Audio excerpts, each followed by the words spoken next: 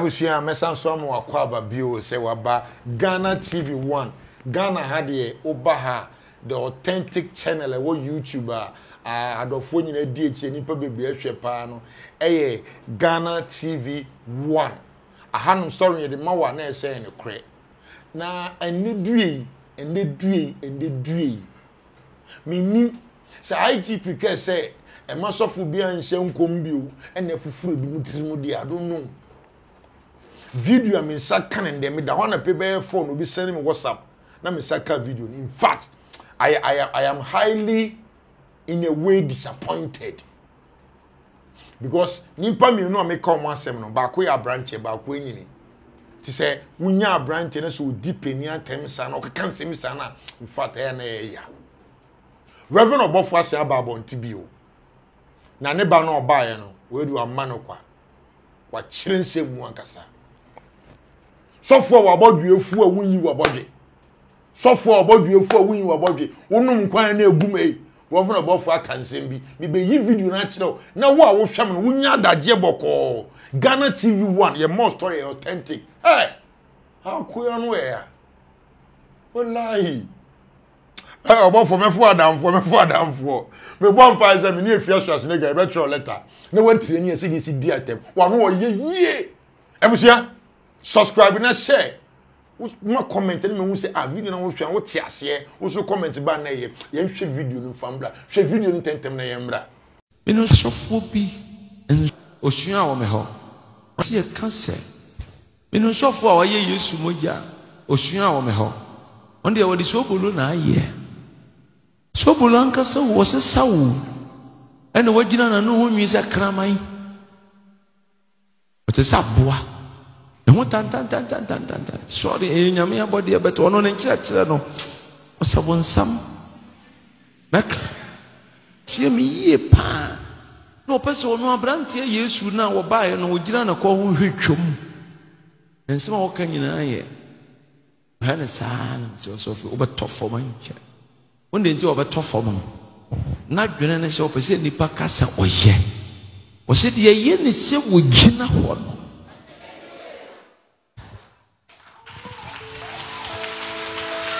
now osofo pese nipa kasa ono na nipa papa nti ono no gina so dem o gina na bo yise hu nwi na oye te se aboa kokuya ono na bo yise nwi ne firi nyame and they all tutu no firi nyame. Are you listening to what I'm telling you today? But when we are there aka woni mu a eye atoro nyina nipa nyini. The word spiritual marriage sunsuma wade. What me atiase se sunsuma wade wo ho. Na ye den na sunsuma wade no kofa baaye no ekoye liver nipa brebo e na okoda na ye hia na sunsum no wabeda. Na o mind e wura fisa awurade ka se mere ne kwa wie ya akyerɛkyerɛfo atorofo abeba. Oh my God, na wura fi. Hallelujah. Na adifo no enya wo mo a ka ye wo mo aka me ka kyerɛ wo so wo nya eye bibi na hye wo mo de wo kasa. Na firi Elia bra so besi na adifo nya asomdwe da but wo mo hu ya kyerɛkyerɛfo. Etu wo de wo nya adifo no ho adwuma na me so ma ya kyerɛkyerɛfo no ho adwuma na me so bi kura o man no ti me ya adwuma na be kɔ. Asem who is talking? Why na ekum? Oba na mkacho se me hunu se kwankwa do bibia betwam. Uhunu bi. Okura be kofie na wura fi. But wo wotirimu keka yade enso yese da bia no boduku. Asore ne se ya. Pre de oton chen ka che ne se. Pre lipa me no pre wo mo tantam. Ka kire ne se de wo hye nkom no. Ene de wo hye mra no. E wa so dem ho no. Why na ne hu?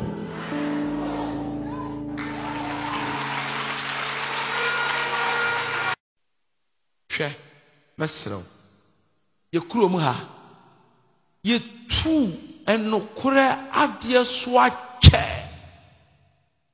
na panimu wudini ye gine tum a chain akura ni papa na me bɔ mpan na nkonkono da ade bia di kyerɛ me sɛ Yesu no osua na baraba anyini kyɛ no bɛ na baraba ye wudi ni dada bɛ o wiase tena sɛ yenya baraba wudi ni panimu no wo ye barabas wo ye wudi ni dada Yesu ya brantie na yenkokum da young guy 33 years no na yenya wo wudi ni dada no no metena fie ne di they killed the guy. And kwa sorry ye obi see da. Kwa sorry ye honhom say.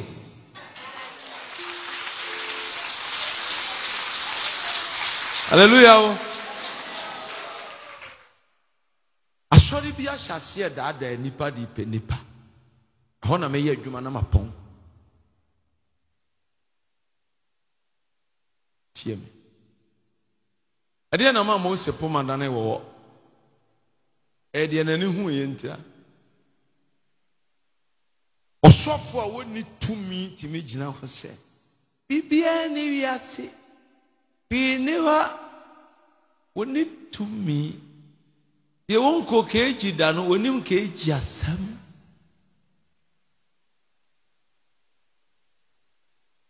Asori opeso Yesu nsun sori a oton ma ye fi. No be ka kire wo se. Uchiri nwi nya ne fa. Wanyi nwi ni. Nti no oton ma ye fi no. Nya kremofo de no a. Wo ye Christian Maya. Esa wo ko gina wo se said ya wo sofo isi kasa yi eno na ma ne ye ni papa abo akokobo won familika na be chi akoko o de adada ebusuanfo me mama akwa babio ba na me say ida say we dua na say wa like so what you say young man chop big man. Say we so we job who share video ni bi. Now, watch the video na we no comment. Me saka Prophet Tebiri. Me ni ba bedin komo. No me bisa ne say. Baby edri. Bible ka say, aman be sorry aman so. Asofo be sorry asofo so. Edifo be sorry edifo so. Eno na edru ya na because in that asofo baby man wo ja. Prophet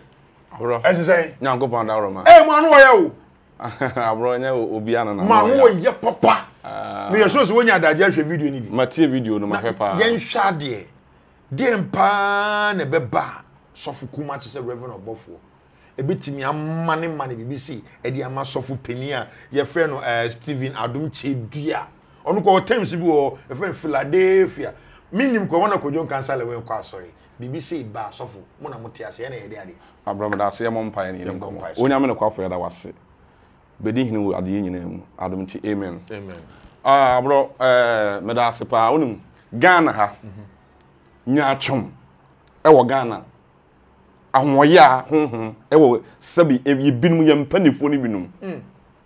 Memfo Obofour de ne so. Bible say men tena se ma bayifuo enyewo enkun. Nti se men penda no wadi hia. Nti baye ni ho ana. Wonim ade a obi aye de starte na nyame apagya wo de waduru baabi. Na wo sa tena se akonde se de Bible tro na nya no koro o.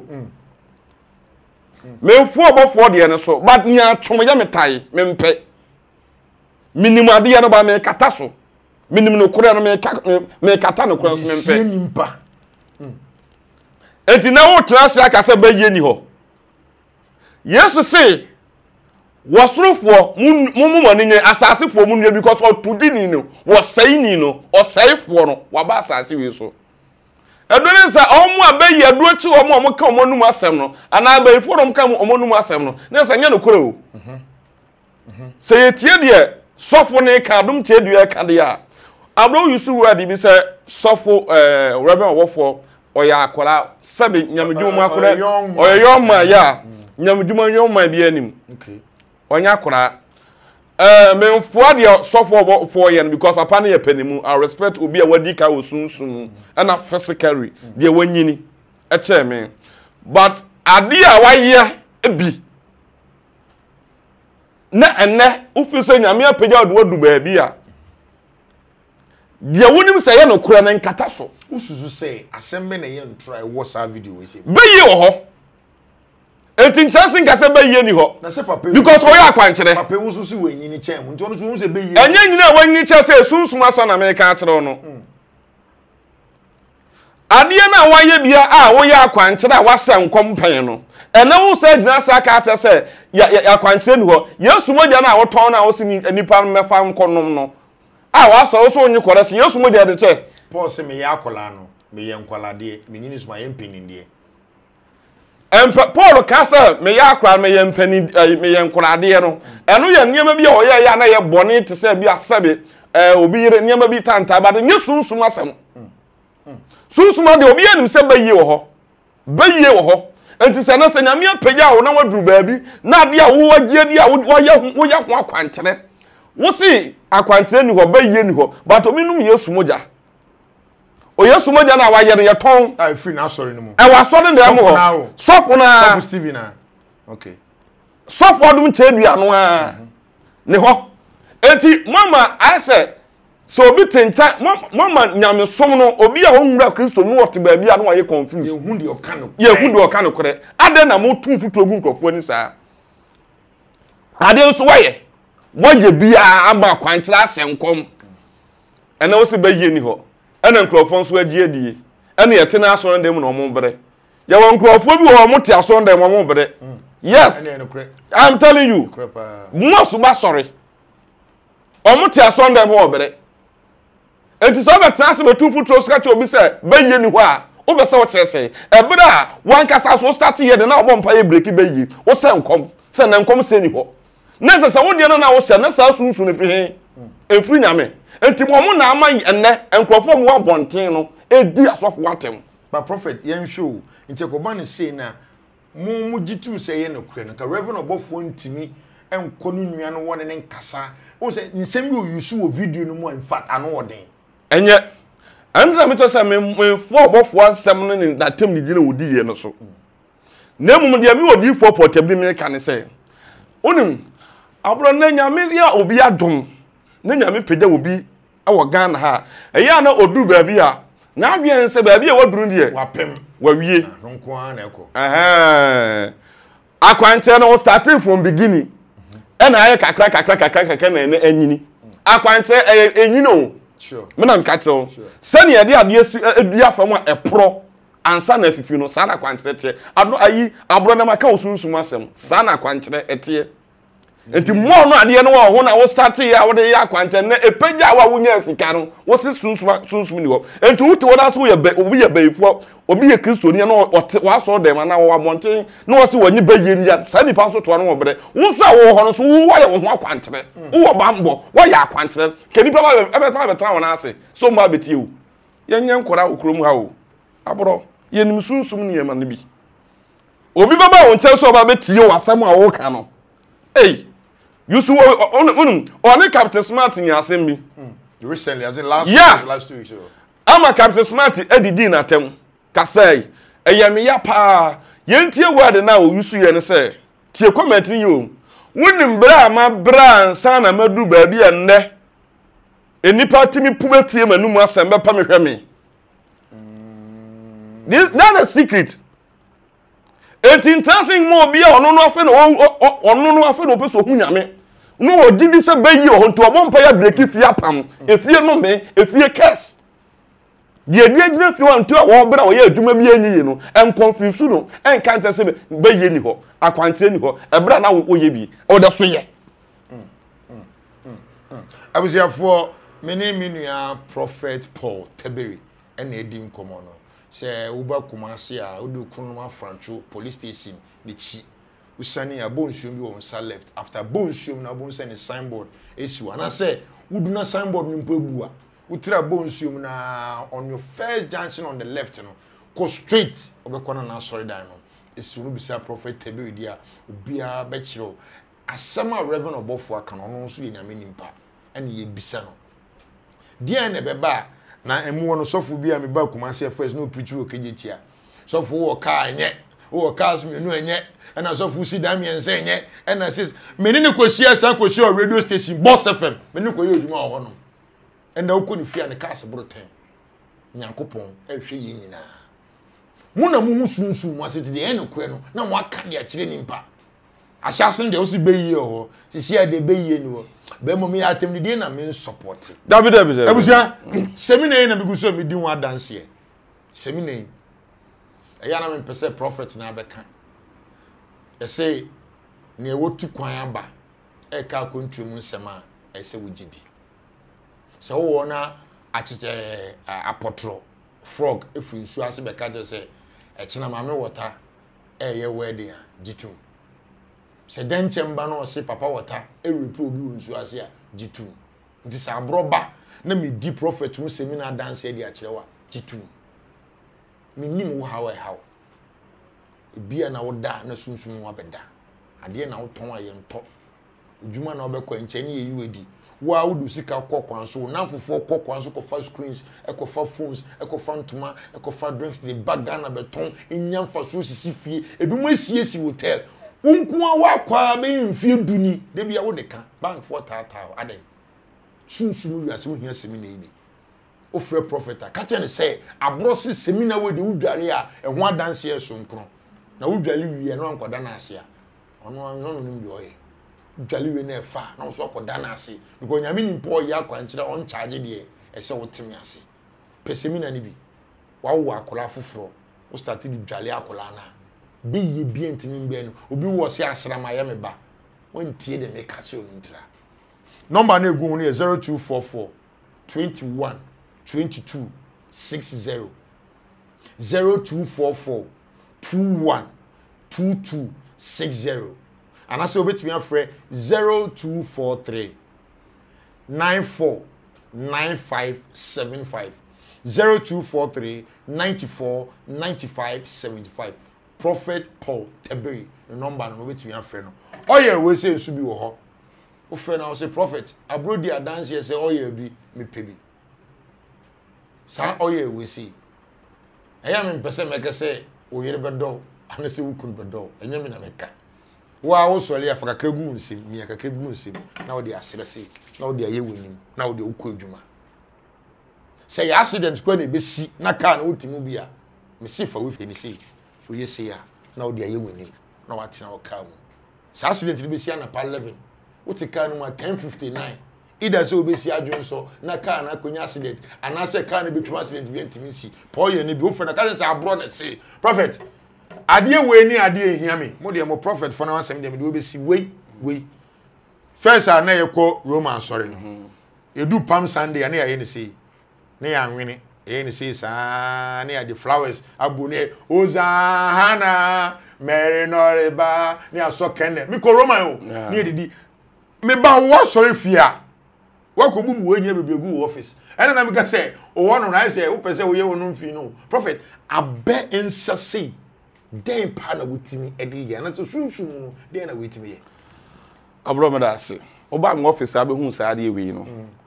we ade esa sunsun ro mti asa asa yare serious semiti sa ade we di tunsu na meka sunsun kasa guso na me de ma na wono mo a anase me di udi hyemu a obi abodua edua ade a hu ni sa no abro unim ade ye de ya da bia me kasa sa ade ni kura na unim de ya unie ni a de papa de boje mo de mu asase ye di agwada se de papa ana ye se frem renken so nti no da bi abro ye nie mama akoma 14 sa ade we yes si abo obi dua abro ya bo obi dua na obi yare serious na ma me nka sunsun kasa famu so na me mfa ne din sensuo no na me mfa de we ntu na me num se na nipa ne fa nwale ana se me mfa ne din sem keke me wia ensu 7 days na me wia me nkohwe ntungu ye hwa de me wade we ade we me wade ba ko a me de be ka ho a me de be foda eno sa de ohunu sa no aha ye kwan me ntimi mo sa de ne din abro na me se ye wade bi wo ha obetimi de ama be hunu se ade ye tra but ade ni wo ha edidwuma a wo hu ade na ka de a wo bere ya wade bia ne nati wade ya wade bia na ka de nti na obi trase no ase menyi sunsun nyamani a obere no ewia so to na so wonyi sunsun nyamani mede mani ka na ebobra mani akwankyene ni obi timi to yale de mabra wonim ti yade ba ko penam di kan ko betimi abere ho saa woni na kade adwuma na wo pe no nkrata asem no usika asem nkoye nyema ye ba enti se obi be ka to se sunsun sam ni ho bayiye ni ho a na ono to no odi a na wo to na wo gidi a wo adwimu problem na bayiye wo hamba bayiye ni ho ni ho bayiye bia ni ho ma na tete no na wo de ye bia to enti wo mate se adu ato obi da mate na sa abro me bese me ka sa kwa chiri obi wo ho na so onim onu se bayiye ni ho anko abo no ho ba osunsum den ne be si bayiye kwan wo saa hamonso den yes na me tell say ye wade a be ya e de agusu amede be ka ho a me ye de aka ho na me de be ma wo nipa na bia wo din na me de be sem ana se me de be ma wo ha me de be ma wo de be dware me de wo din sem na me si wo 7 days me wi amahwe to ye hwa de me ka kire prophet yes abro ye nim abrabo we wonum ewi ase anam wo saa no se wo trase ama minister bi MP be ka kire say abe condemn asofo kirewo ebe di asofo asem kirewo na ono na abrabo okoso ko nanim na wo to na wo gidi a wonim ono no baabi onum o bebi okọ yes me na me ka kire wo yes enti se wo to na wo se wo be follow obi so obi se say na obi trase ka say meni bibi ya ni tra wona ni bibi ya ni e woni adua mansa na kwa so kofa ne ma ye to obi di ekoso obi di enkoso munyina na mo start school hu adanfo no akọ nanim wo da so bere enya hwio enya hwe wo hu secret no prophet na no me kwa achim odan ho no side na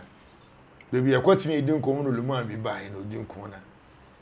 hwe me classmate ne Kufuado me classmate ne Kufuado na wo hwe ni kese no hwe na tale se utu so na ngasa wan yere no so besu ya de nti de wo kana me kesi say wo woni tua se wunnu a woni sisu abrabo abro me ba okonim enye se wan ne so besu ya de o ne no so besu ya de wo hu kwae no o hu akwankyere yes wo hu kwae no classmate na nado so ne pabo ehye na tu nyina yeah ena me se wo hu kwae no enti obi trans no obi ka to se hwi ni wa ebi ente sani ebi ane unu so be trans ase we so na wo se woni ni nua ne classmate ba ohunu ko ntimi men no ebi so no wo fo so abrabo nya adwumaden o Bible say me nsam sira na mo onipa odefo wo bra adwumaden fa bi nka ho wo kasa babuom wo tra okwae no hwehwe ase mo hwehwe me trene ne ma hede I need any kane na de akagina me be dey me be kamo enti hwehwe kwae no na ye nkyerɛ na sa wo hu kwae na obre ti pedifo bi asunsun wanyini nipa bi wanyini wo sunsun enti na I respect nipa bi asunsun wanyini enti na abofo ne ayi Prophet Adom Kyei me say one kasa ye wo baabi no bofo nka but eye nya atwom ye nya e betumi aba ne say be yi nso atwam ana be yi atwam ne ene kra de ye mo chen first no ene ye mo chen first no me na me ka cho be ye mo chen first no ene ni 3 days ma so dem obi twa hwe ya da ya o na ye ne ba onu ane ba wo no na ye no one woman bi fi Germany ba me ho ne ba bodam ye ya akwanche de ma ne wiye no wonim edi enti na akwana bodam ne podisi abda ne bra so wonya adwuma ma no onsi fie ma no ana ne bra na si fie na wiye afi ne bra ne pese ofa fie no enti ne ba no abode ba ne dam eno to ho a woti bibi ni ho onu bibi ni ho anko no na bra bo wo nanim busan se ni adwuma pa na so asi de wo ya untimi nya bia wodi ye on de wo nanim yade ba akona abo no sa yade no wonim ye wo yade bi wo ebo wa etipa yale wenum pala na ana painkiller na neko onko abenu bia nkoda ya to amon e sunsun ade enti se woto na so de sunsun wonyi bibi ni a tena ho obeku ato akone enti na so how pro bia sunsun wanyini obetimi abo ho bai prophet nimpa okwa asori nimpa te se me a me ni spirit bia abo me ho bai me di me ni betimi ho bayi so wodu wani be ho bayi I say we bayi for me mbe woni ani enti hu hwe so on me ne nam na oye me ko ne nam a hu abro bi ni ira trans 10 years 20 years 30 years e be ya barifu hu na duma nkoso ni bibia asai hu so banda so ka I love you yeah oh I love you dear say ne obeti a but on na tenso on na ye no recently ma bi ba me last 2 weeks sabi de be ma nya adwuma woni nipa wo ye no oso da na hu se wo aka no oso da hu se wo aka no na oba no so on nam ka ten se me nka nipa wo yo ntine me ho me mo ba yi o se we na yo na me ma na ade so onwale we ya bia wo na me de ade na kam so onwale o sa pa na se o de ye me nkan so abego na me se yes kokoko dwale odwale wie ye na oba ne so ogya wale ye oba ne try biem se obekọ ne kunu bi onko bewu ene se so no ko ka secret no se wale no me mu wale ye me de me se onko dwale ba 7 days no se ne be ma ne nya adwuma o do me de me nkan do so we be fo ma me na ye wonua bi na ye wo but abro de me tsew na be ye no wo ye wi a ye ekoso no wa na ade wani be hu oba na so wontibi ya bo na kire no ka se o ye be fo ne kunu be ma no ento oba so na kwa bonten ekodi bi ono anu fie be ma ni fie fo ni nua ma no ne oba na ya ba ko sunsun ento to no be ka to se me hu oba be se me de ne bra o abusuan force me hu oba be edi enim na abusuan nim o ye good pa be se de ne bra o hwe ye careful e be se kristofo ni da ho ne wi akrofo bi ani da ho oba na ono ne tie na ne ma nkoyi no be ma ana bra bo na wo bo na ne ma nkoyi no ko so wo sebedem abusuan bomodien na wan kasa hwe wo shebre mu aha ye Ghana TV 1 wona ma hwe wo shebre mu hwe the prophet ka no eye no kure be ma wo ho a wo bobra woduma koso onye ska wo sim fie wato ka na unua ba bia ka o madam fo idie no hujuo madam fo de on pen once man fa no mo na ware no woni be ba won so ba no pa kwakum na wonya ma se na wonti ase obi timi ka se be ma we die ni da ho be ma wo de wo abobra ko ni nechi nko ya wo efe na wo wu bi da sunsum no Bible me the meaning kwa efe say is it Micah 7:5 and Micah 7:5 yeah o si ni pattern fu ni fiefo enka wo suma sem enchire ni mpa empo oba woni ne da kakaso o Bible mu edi entina Bible kan sa asem ko nipa nye nipa ne kura sunsu betime gina so de yaye nipa nye o si de wo de wo no be ka no eno na be ye wo sanete entina Bible so your secret of power no entina obi transika se sunsu ni ho a na no ho ye mesere na wo sunsu ni wo nka nipa dom na di wachi no e be di wachi na de na wo ho e be di wachi sunsu na ti mu na wo timi de ye ni wo de wo ho wo de adwa na sunsu na ni atwe dom de abra wo ani chi no ba o yes abro owi aso bi pese na ni abro no be so bobra bo nipa no mtim obra but ni wa so ka nipa na se nya atom ye de dodo ya mpe ye nua nkoso da bi en pese de enko na kotomo nti wo be kese ye nua peni Prophet Adom Kyei Philadelphia ni nasemo ka se beyi no eniwo no unjin akrisofo montungu baabi omunyi from adwim ewi ase se wow ewi ase beyi ni ho sunsum ni ho wow ba mo se mon fa tete atempon no so no manya home ama mokara no o kasa de enti no kasa asem no fa tete atempon no so fa tete atempon no so beyi ni ho woto na wo so woni bibi ni a yesu no kasa ho bebuom enti se woto na wo se o condemn beyi ni ho me condemn sunsum nyama ni ho na ato na first de na me kasa se ne na wo ye no na ne first na nya ohun ni wo e na se na ato na wudi